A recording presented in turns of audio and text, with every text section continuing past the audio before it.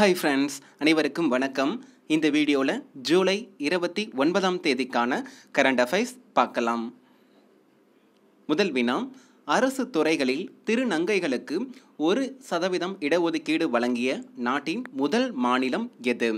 அரசு துறைகளில் திருநங்கைகளுக்கு 1% இடஒதுக்கீடு வழங்கிய நாட்டின் முதல் மாநிலம் எது?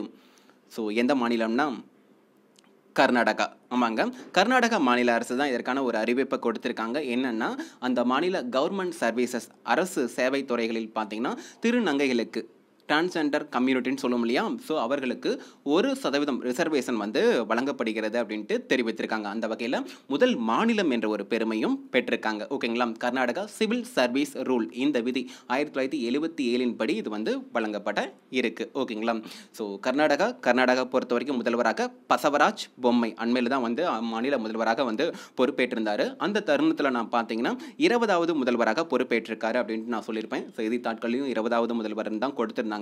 அடுத்த நாளே பார்த்தீங்கன்னா 23வது முதல்வராக பொறுப்பேற்றிருக்காரு அப்படின்ட்டு கொடுத்திருக்காங்க.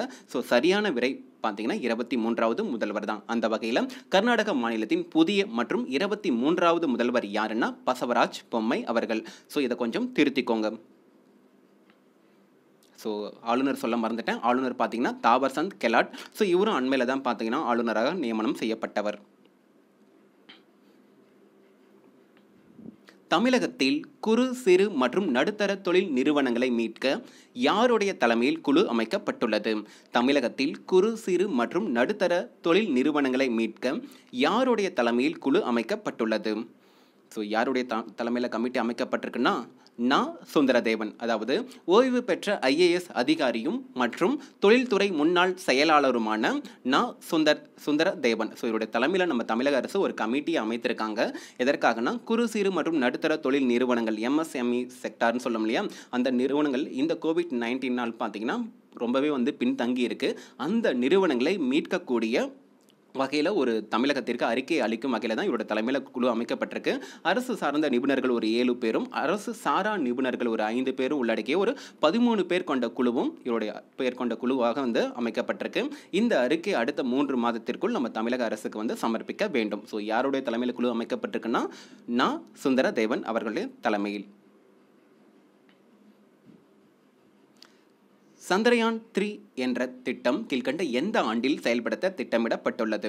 சந்திரயான் 3 என்ற திட்டம் கீழ்கண்ட எந்த ஆண்டில் செயல்படுத்த திட்டமிடப்பட்டுள்ளது? ஸோ எந்த ஆண்டில் செலுத்தப்பட இருக்குன்னா 2022. ஸோ அடுத்த 2022 குறிப்பாக 3வது காலாண்டில் பார்த்தீங்கன்னா சந்திரயான் 3ன்னு சொல்லக்கூடிய ஒரு திட்டம் செயல்படுத்த இருப்பதாக அண்மையில் அறிவிப்பு கொடுத்திருக்காங்க. ஸோ மக்களவையில் இது தொடர்பான ஒரு கேள்வி எழுப்பும் பொழுது மத்திய அணுசக்தி மற்றும் விண்வெளித்துறை இணை அமைச்சரான திரு 𝗔𝗩𝗏𝗔𝗠.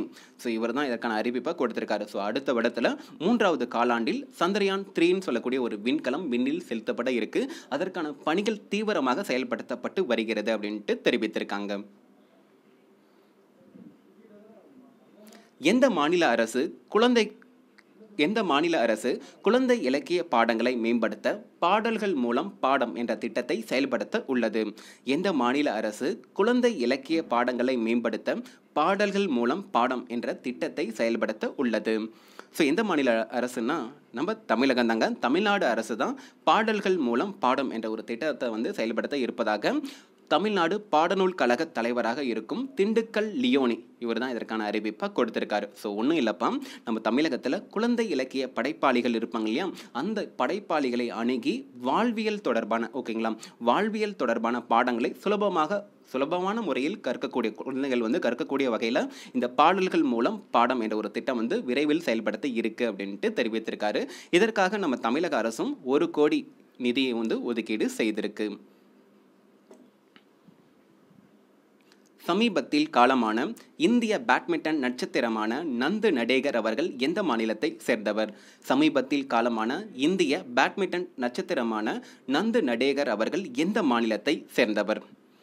ஸோ எந்த மாநிலத்தை சேர்ந்தவர்னா மகாராஷ்டிரா. ஆமாங்க, மகாராஷ்டிரா மாநிலத்தை சேர்ந்த ஒரு பேட்மிண்டன் நட்சத்திரம் தான் இந்த நந்து நடேகர் அப்படின்னு சொல்லலாம். அண்மையில் உடல்நலக்குறைவின் காரணமாக மரணம் அடைந்திருக்காரு. ஸோ இவரை பற்றி சில தகவலை இந்த இடத்துல பார்க்கலாம். கடந்த 1933 இந்த வருடத்தில் மகாராஷ்டிராவில் பிறந்தவர். தொடக்கத்தில் வந்து டென்னிஸ் வீரராக தான் இருந்தார். அதன் பின்பு 1952 முதல் பேட்மிண்டன் வீரராக வந்து வலம் வந்தவர். அந்த வகையில் பார்த்தீங்கன்னா தேசிய சாம்பியன்ஷிப்பை மட்டும் 6 முறை அடித்திருக்காரு. அது போக ஒரு சிறப்பம்சம் என்னன்னா, கடந்த 1956 மலேசியா நாட்டில் பார்த்தீங்கன்னா சொலாங்கோர் பேட்மிண்டன் போட்டி வந்து நடைபெற்றது. இதில் இவர் கலந்துக்கிட்டும் சாம்பியன் பட்டம் வின் பண்ணியிருந்தார். அந்த வகையில் சர்வதேச போட்டியில் இந்த பேட்மிண்டனில் சாம்பியனான முதல் இந்தியர் என்ற ஒரு பெருமை யாரிடம் இருக்குன்னா இந்த நந்து நடேகர் கிட்ட தான் இருக்கு. சரிங்களா, அண்மையில் வந்து மரணம் அடைந்திருக்காரு. இவருக்கு நம்ம மத்திய அரசு கடந்த 1961 வருடம் அர்ஜுனா விருதை கொடுத்து கௌரவப்படுத்திருக்கு. 𝗏𝗔𝗩𝗥𝗏𝗡 அவர்கள் கீழ்கண்ட எந்த நாட்டின் புதிய பிரதமராக தேர்ந்தெடுக்கப்பட்டுள்ளார்? 𝗏𝗔𝗩𝗥𝗏𝗡 அவர்கள் கீழ்கண்ட எந்த நாட்டின் புதிய பிரதமராக தேர்ந்தெடுக்கப்பட்டுள்ளார்? ஸோ எந்த நாட்டோட new prime மினிஸ்டர்னா Lebanon. So Lebanon நாட்டோட நியூ பிரைம் மினிஸ்டராக தான் நஜிப் சொல்லக்கூடிய இந்த நபர் பார்த்தீங்கன்னா தேர்ந்தெடுக்கப்பட்டிருக்காரு. இவர் அந்நாட்டோட பில்லியனர் தொழிலதிபர், ஒரு தொழிலதிபராக இருக்கக்கூடிய ஒரு நபர் அப்படின்ட்டு சொல்லலாம். ஓகேங்களா, ஸோ தற்சமயம் லெபனான் நாட்டோட பிரைம் மினிஸ்டராக இந்த நஜிப் இருக்காங்க. அதே போல் அதிபராக மைக்கேல் அவுன் அவர்கள் இருக்காங்க. வங்கிகள் திவால் அல்லது தடைக்கு உள்ளானால் எத்தனை லட்சம் காப்பீடு வழங்கப்படும் என நிதி அமைச்சர் அறிவித்துள்ளார்? வங்கிகள் திவால் அல்லது தடைக்கு உள்ளானால் எத்தனை லட்சம் காப்பீடு வழங்கப்படும் என மத்திய நிதி அமைச்சர் அறிவித்துள்ளார். ஸோ எத்தனை லட்சம் வழங்கப்பட இருக்குன்னா ரூபாய் 5 லட்சம். ஆமாங்க, நம்ம நாட்டில் இருக்கக்கூடிய வங்கிகள் திவாலோ அல்லது தடைக்கு உள்ளாகும் பட்சத்தில் அவங்களுக்கு, அதாவது வைப்பு நிதியாக ஒவ்வொரு கணக்காளரும் பார்த்தீங்கன்னா வைத்திருக்கும் பொழுது திவால் நடைபெறும் இல்லைங்களா? ஸோ அந்த தருணத்தில் அவர்களுக்கு இதுவரைக்கும் 1 லட்சம் மட்டுமே வழங்கப்பட்டு வந்தது.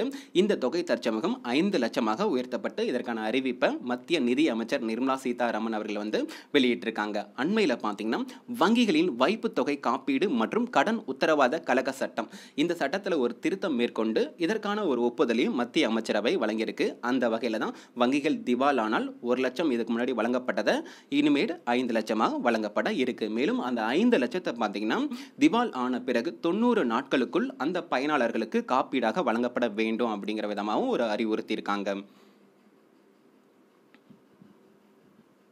டோக்கியோ ஒலிம்பிக்கில் ஆடவர்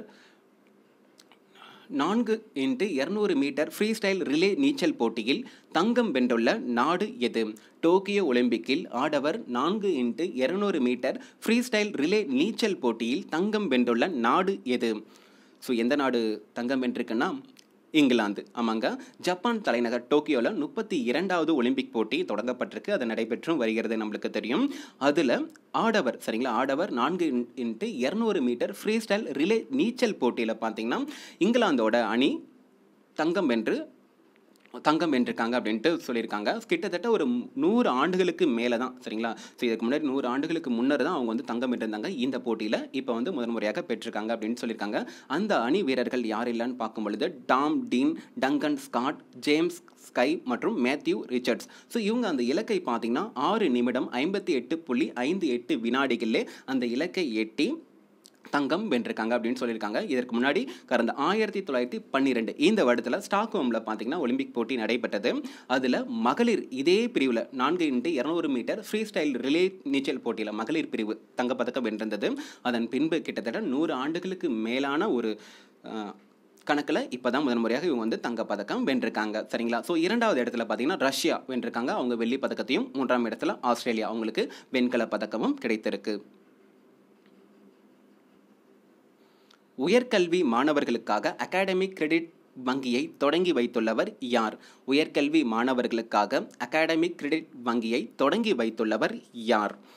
ஸோ யாருன்னா அப்படி இந்திய பிரதமர் திரு நரேந்திர மோடி அவர்கள் தான். ஸோ அண்மையில் கடந்த ஜூலை 29ஆம் தேதி பார்த்தீங்கன்னா, ஸோ கடந்த 2020 ஜூலை 29ஆம் தேதி தேசிய கல்விக் கொள்கை 2020 நம்ம நாட்டில் பார்த்தீங்கன்னா கொண்டு வரப்பட்டது. கிட்டத்தட்ட 1 ஆண்டு வந்து நிறைவடைந்திருக்கு. ஸோ அதற்கான நிகழ்ச்சி பார்த்தீங்கன்னா ஏற்படுத்தப்பட்டது.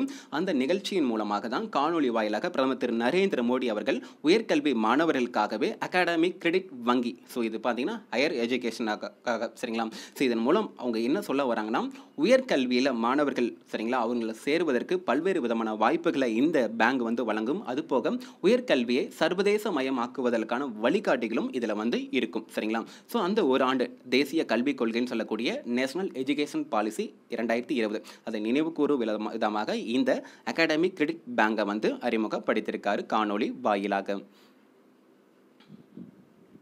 சர்வதேச புலிகள் தினம் எந்த நாளில் அனுசரிக்கப்படுகிறது? சர்வதேச புலிகள் தினம் எந்த நாளில் அனுசரிக்கப்படுகிறது? ஸோ என்னைக்குன்னா ஜூலை 29. ஆமாங்க, கடந்த ஜூலை 29ஆம் தேதி, அதாவது ஒவ்வொரு வருடம் ஜூலை 29ஆம் தேதி தான் இன்டர்நேஷனல் டைகர் டே, சர்வதேச புலிகள் தினம் வந்து உலக அளவில் அனுசரிக்கப்பட்டு வருகிறது. இந்த வருடம் பார்த்தீங்கன்னா 11வது இன்டர்நேஷனல் டைகர் டேவாக வந்து அனுசரிக்கிறோம். புலிகளோட இயற்கை வாழ்விடங்களையும் சரி புலிகளையும் சரி பாதுகாப்பதன் முக்கியத்துவம் குறித்து மக்களிடையே ஒரு விழிப்புணர்ச்சியை ஏற்படுத்துவதற்கு தான் இந்த தினம் வந்து அனுசரிக்கப்படுகிறது. இந்த வருடத்துக்கான கருப்பொருள் என்ன கொடுத்துருக்காங்கன்னா, their survival is in our hands.